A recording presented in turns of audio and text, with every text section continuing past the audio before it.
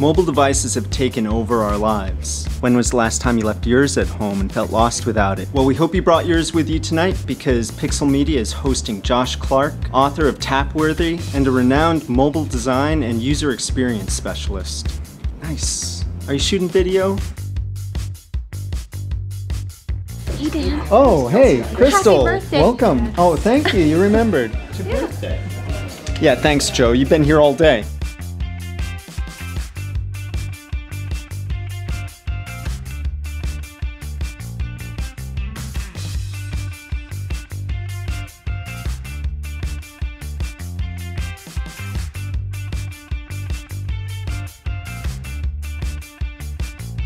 My name is Josh Clark, and I'm a designer who specializes in mobile design and user experience, and also something that I think of as design strategy, which is kind of like product strategy, but how do you design an experience across lots of different platforms? So a big part of that is about designing for touch, and how does the touch screen change the way that we have to think about the interactions and the interfaces that we create, not only as designers, frankly, but also as consumers. You know, it's something that I think comes as real news to a lot of people, and it's important because it changes the way that you think about the role of mobile in your overall digital diet, not only as a company, but as a consumer.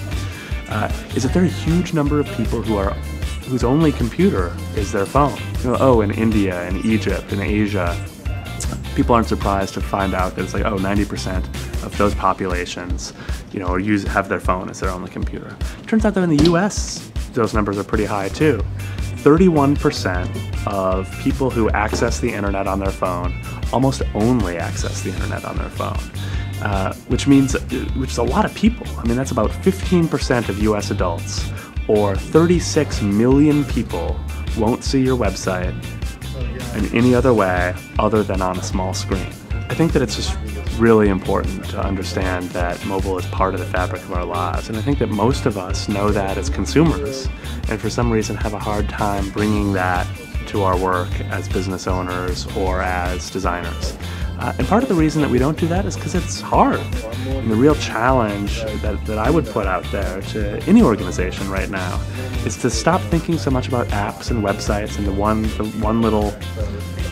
these little containers that we have. Because these containers, as we know, they expire. After a couple of years, they become outmoded, we have to build a new container. The thing that's current, though, is the service that we offer, the content that we offer. And the important thing to start doing is to think about how do we prepare the infrastructure, the content store, the back-end APIs to actually support this multi-platform world that we're in, so that we can have a single wellspring of content and service, of which all of our little applications are individual windows into that.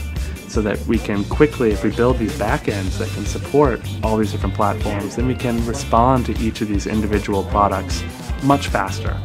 And that's big work. That's something that requires not only technology and organizations like PixelMEDIA, but also real change inside, you know, organizational change, workflow change, editorial change to support broadcast to what seems to be an infinite number of channels.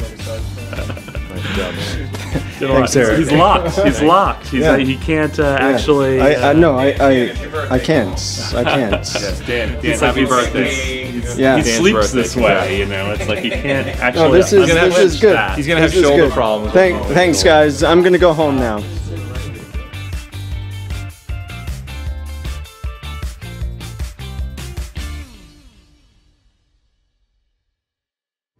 Sophisticated wine drinker, are you?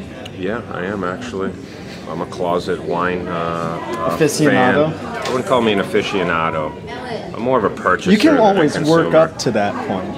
It's What? Can we see the branded glass? Yeah, look at that. Well, I didn't want to be the one guy out of 150 with an actual wine glass. And then there's just enough people that know the kind of wine that I have that if they saw the wine glass, they'd be a train into my office. You know it's true, people.